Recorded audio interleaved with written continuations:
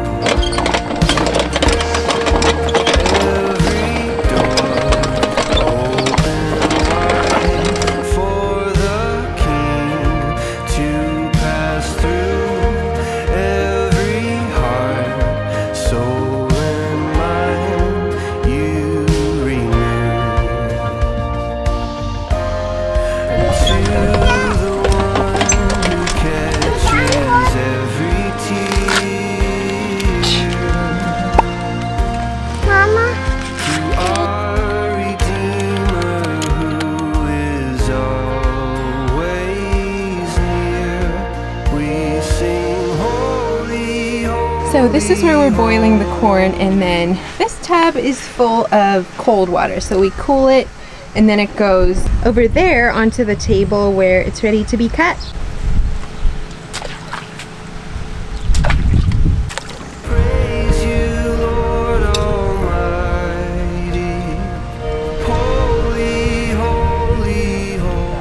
Abby, what are you doing? What are you doing? Put a hook on the bucket.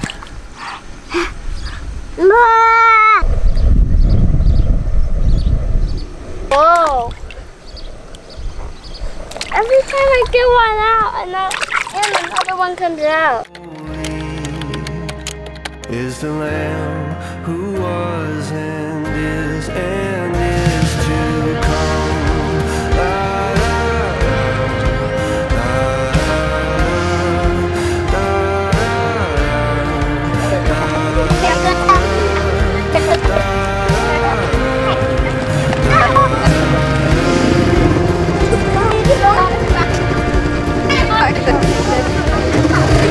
Let no man claim to be higher than your majesty.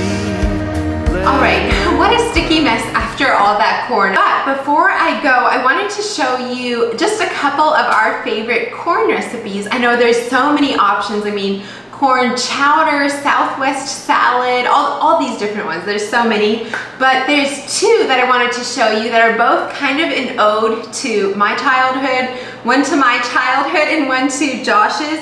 The first one takes me right back to my child, and it is elotes. Now let me know in the comments below if you know what that is. Essentially, it's Mexican street corn. When I was 10 years old, we lived in Mexico for a year, and that's where I was first introduced to elotes. So anyway, this is one of our favorites, and definitely not one that you'll find in Amish country here too much, but my next recipe is one that this part of the world would be very familiar with. So this will not taste exactly like Mexican street corn because I cannot get all those ingredients here, but I have found this is very similar, and you can adjust all the amounts depending on if you want more lemon or if you want more spicy or what you want.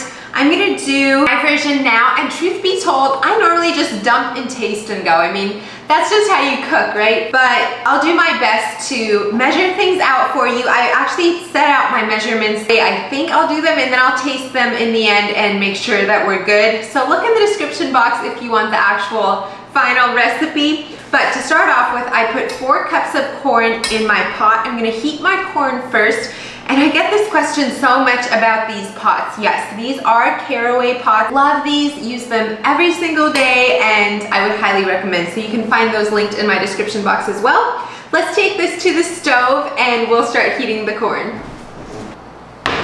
Okay, the corn is on the stove, so while that heats up, I'm gonna take 2 whole lemons and just squeeze them, get all of that tasty juice out. This is one of my favorite parts of elotes, is the strong lemon flavor. I feel like elotes has all the signature Mexican things. It has cheese, it has spice, it has lemon.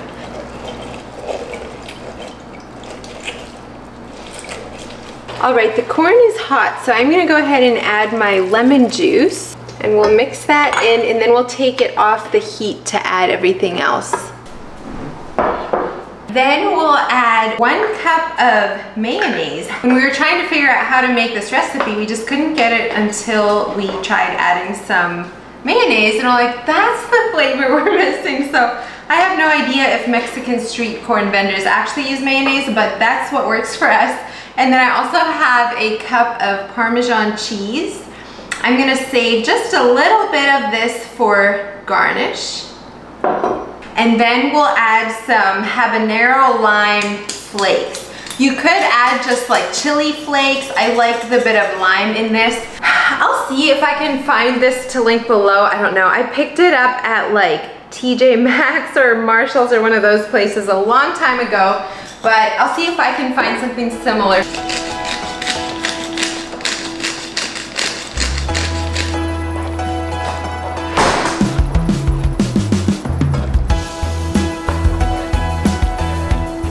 Okay, yes, this is definitely starting to smell like it. We would walk along, I'm gonna add some more of this still.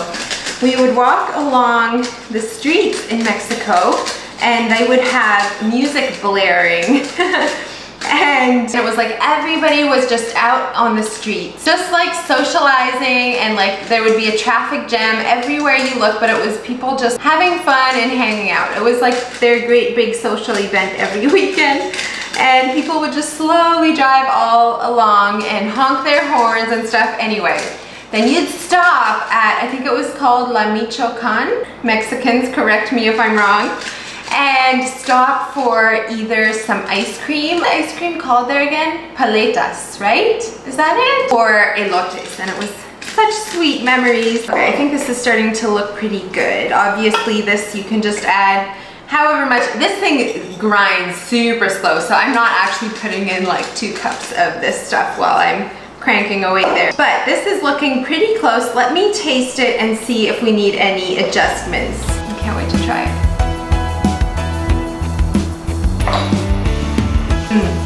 Yeah, that's really good. Lots of lemon coming through. Ooh, now I'm getting some of the kick. Heat. That's so good. If you don't want it spicy, you obviously don't have to add chili flakes. If you haven't tried this, definitely give it a try. It is such a fun twist on corn. So I'm gonna pretend that you just walked in the door, and I'm gonna serve you a bowl of one of my favorite Mexican dishes. Then I'm gonna take my Parmesan cheese that I kept aside before.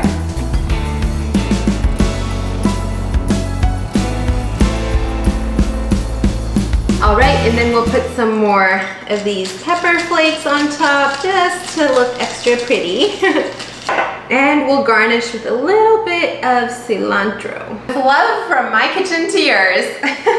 All right, time to travel a little, and we're gonna come right back here to Amish country, Lancaster, Pennsylvania, where my husband grew up. And I'm gonna make one of his favorite corn dishes. That's what's next on the menu. Let's get to it. Corn fritters really are so simple. You might think of them as kind of being the same idea as like crab cakes or something like that. To start off with, I'm gonna mix 3 cups corn with 1 cup flour. And you know what? I just don't think this is all gonna fit in my bowl. I'm short on mixing bowls, so I'm gonna use this great big giant one here just so we're not overflowing onto everything. So I'll put my 3 cups of corn in here. Wow, this is really unnecessarily big. We're gonna go with it though. And then we're gonna do the cup of flour, 1 tablespoon of sugar, 1.5 teaspoons of baking powder, and then I'm gonna just sprinkle on some salt. I don't know, maybe about a 1/2 teaspoon, and a little bit of black pepper, as well as 3/4 cup whole milk. And then I'm gonna just crack my eggs into this dish. And we'll whisk those up before we add them to the mixture. mix this all together. Honestly, super, super easy. Okay, let's take it over to the stove. I'm gonna add a little bit of avocado oil. I just do this on the first round, and then we're gonna make, almost like you're making pancakes out of these.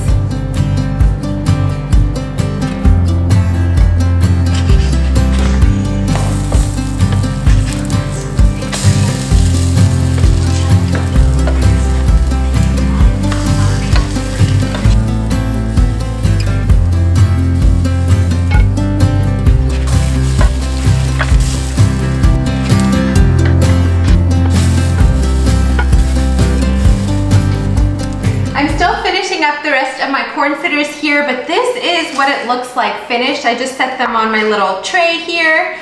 Normally, I love to serve these with a garlic aioli. I'll put it in my description box below, but I went to make it and realized I didn't have enough of garlic. So I am substituting with sour cream, but if you have the ingredients for the garlic aioli, I would highly recommend doing that instead. To finish garnishing this, y'all know I love my herbs, so I'm gonna just sprinkle a little bit of herbs over top, just like that. And voila, there we have it, our corn fritters. Thank you so much for joining us for Corn Day on the Farm. I hope you enjoyed following along. Thank you for being here, and I look forward to seeing you next time. Bye, friends. Golden, golden thing.